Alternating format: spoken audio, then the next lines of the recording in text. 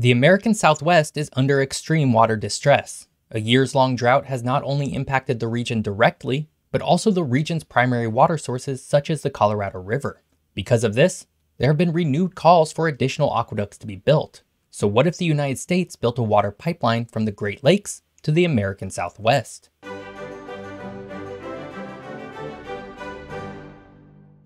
Hello and welcome to What If Geography, where we try and answer the great geographic what if questions of the world. I'm your host Jeff Gibson, and today we're going to talk about water again. Now, if you've watched my channel before, you've likely watched an episode on this very same subject. However, today we're talking about a problematic solution to the American Southwest water issue, a transcontinental water pipeline. But before we get into the episode, be sure to follow me on Twitter and Instagram, where you can find out more about upcoming episodes, interact with me directly, and see more of the geographic content that I make. Links are in the description of this video. The American Southwest is a naturally dry place. It probably comes as no surprise that basically the entire region we're talking about today is a desert. And today, this desert is drying out.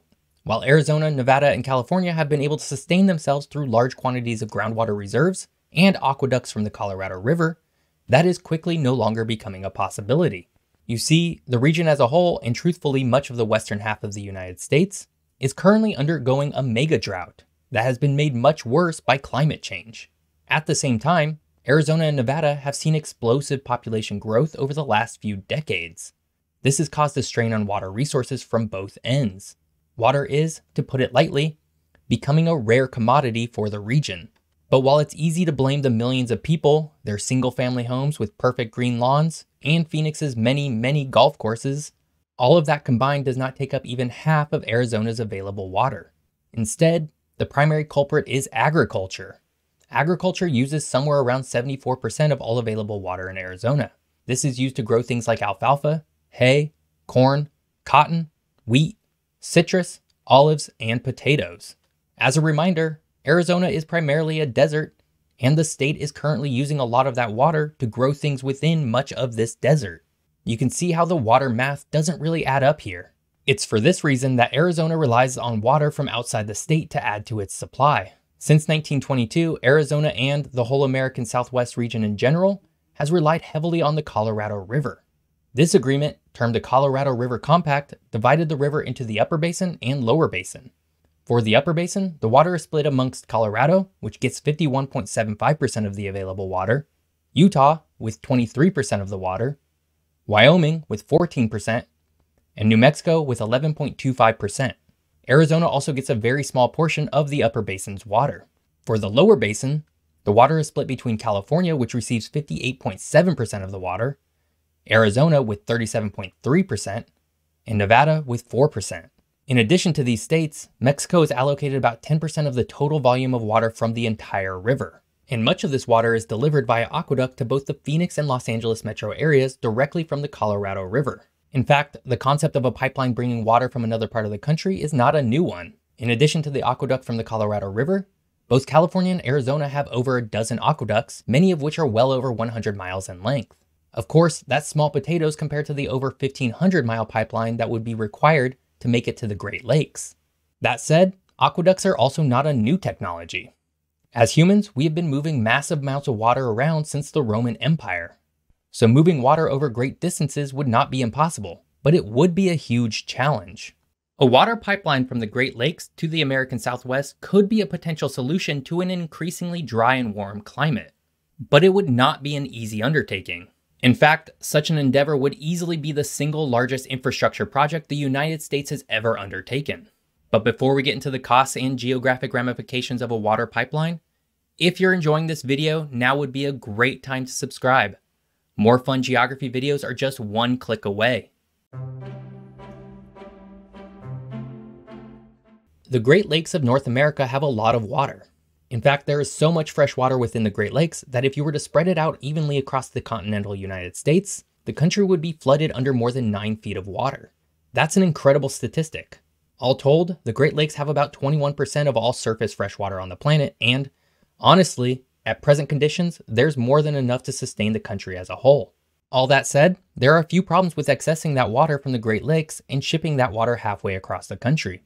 The biggest being that the current US states and Canadian provinces that surround the lakes probably won't allow it. And while that might seem like an easy enough thing to overcome, I can assure you it is not. Water rights are extremely complicated and often very powerful. In 2008, the US states of Minnesota, Wisconsin, Illinois, Michigan, Indiana, Ohio, Pennsylvania, and New York, along with the Canadian provinces of Ontario and Quebec, signed what is today called the Great Lakes Compact. In it, the group established a series of legal means to manage and govern the water and its distribution. And most pertinent to a potential water pipeline is that within this compact, there is very strong language that basically states that there will be no additional diversions of the water. In order for a water pipeline to be built, all 9 states and both provinces would need to approve it, and that is very unlikely to happen, mostly because the idea is extremely unpopular with the people. As it turns out, those who live near the Great Lakes are quite fond of it, and as such, protective of it as well. The issue of building a water pipeline from the Great Lakes to anywhere else in the country is unpopular with both Democrats and Republicans, regardless of any financial incentives. To put it plainly, people do not want their water to be shipped to the American Southwest. But even if they were open to it, would it even be financially feasible? A water pipeline from the Great Lakes to the American Southwest would easily top the list of most expensive infrastructure projects in US history. To put this in perspective, when the Colorado River Aqueduct was built to bring water from the Colorado River to Los Angeles, it required a $220 million bond in 1933. The Colorado River Aqueduct is also only about 242 miles long. All else being equal, if this aqueduct was built today, it would cost over $5 billion. That's very expensive even by today's standards, but it would be much more expensive for a pipeline to be built from the Great Lakes. Given that a water pipeline of the same volume would be needed at a length of at least 1,500 miles, we can make a rough estimate of what it would cost. At a minimum, given that a 242-mile aqueduct would cost $5 billion, it's easy to assume that a pipeline from the Great Lakes to the American Southwest would cost almost $31 billion. But that's basically a straight line, and without factoring in current land ownership conditions and terrain difficulties. When all is said and done, a water pipeline at this length built for anything less than $100 billion would be nothing short of a miracle. And there's an actual real-world precedent for this. Beginning in 2003, China began what is today called the South to North Water Transfer Project, wherein the country is attempting to move water from its wet and rainy southern part to its drier north where its capital city of Beijing lies. When completed, the longest portion of this aqueduct will be about 750 miles long. And as of 2014, more than $79 billion have been spent on such an endeavor.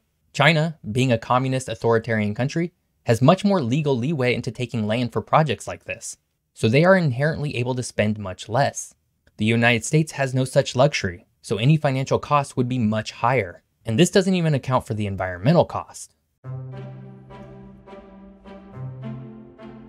Even though the Great Lakes has a lot of water, it is not infinite.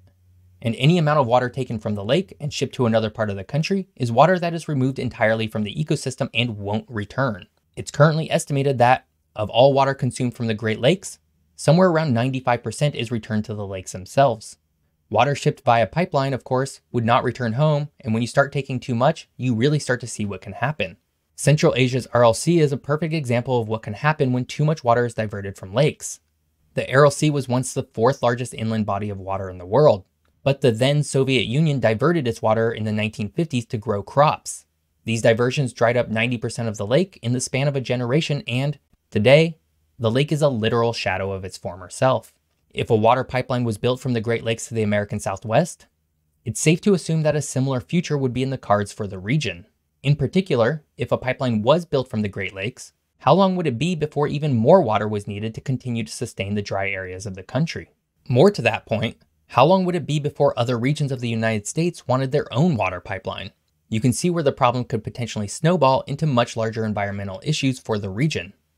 It's a literal no-win scenario for the Great Lakes region. A water pipeline from the Great Lakes to the American Southwest is a solution to the West's water problems in the same way that a hammer is a solution to juicing an orange. Sure, it can technically get the job done, but there are far easier and better ways to go about it without wasting so much time, energy, and money. The real solution to the American Southwest water issue lies in their own ability to conserve, regulate, and recycle the water they have left. And yes, that likely means some very tough decisions in their collective futures, but it's also their most likely path to a sustainable future. I hope you enjoyed today's episode on a potential water pipeline from the Great Lakes to the American Southwest. If you did, please subscribe to my channel. And if you want to watch more of my geography episodes, you can do so here. Thanks for watching. See you next time.